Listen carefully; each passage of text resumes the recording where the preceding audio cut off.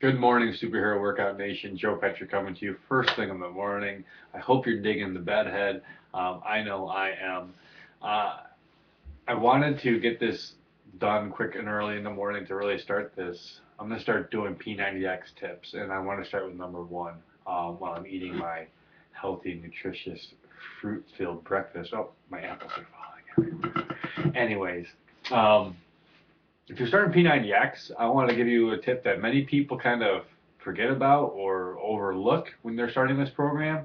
So many people, when they get P90X in the mail, are so excited to have it that they tend not to read the instruction book or find a schedule and a rotation that will work for them to achieve their goals. So they'll just pop in a DVD, do the workout, and the next day they won't be able to walk because they really didn't read anything, they didn't really set anything up. So my number one tip, my first P90X tip for you, um, when you're picking the rotation you're going to do, that's the first thing you want to do is go through and look at the schedules and decide which one's the right for you. Is it the classic, the lean, or doubles?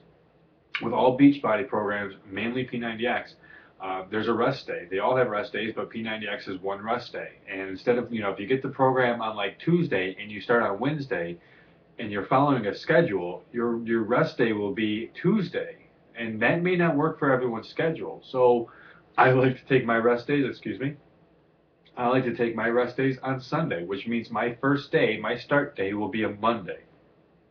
So if that program comes to you and you get it on a Wednesday or a Thursday, you have time. You have time to take your fit test, you have time to take your pictures and your measurements, and you have time to read the instruction book and pick the rotation that's right for you. And then once you've done all those things, then you can go through and say, all right, what's my life like? What's my schedule like? When am I going to be able, when's my craziest day? That's really the thing. Or when's the day I really just don't want to do anything? I mean, even on P90 rest day, you can do the X stretch, but really it's a break. It's a time for your body to recover after that 6 days of hard exercise, um, and your body's going to need it. All right. So when you're looking at your schedule, when you're looking at your life, when is my rest day? Is it a Monday? Is it a Tuesday? When is the day that's least hectic for me? For me, it's Sunday.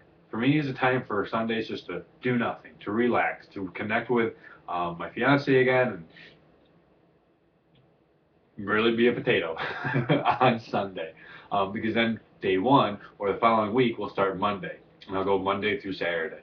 But everyone's life is different. Everyone has a different work schedule and a different home schedule. So analyze that and just figure it out. Don't get so excited, which is great. Keep your excitement up, but don't get so excited that you just start on a Tuesday or you start on a Friday and you're resting on Thursday and you're working out on Saturday and Sunday. I don't like working out on Sundays. That's me. So that's my first P90X tip. I'm more to come in terms of nutrition tips, modifications, getting the best results possible. Those are more to come. But thanks for watching. Leave your comments below. You can find me at facebook.com/SHW Nation.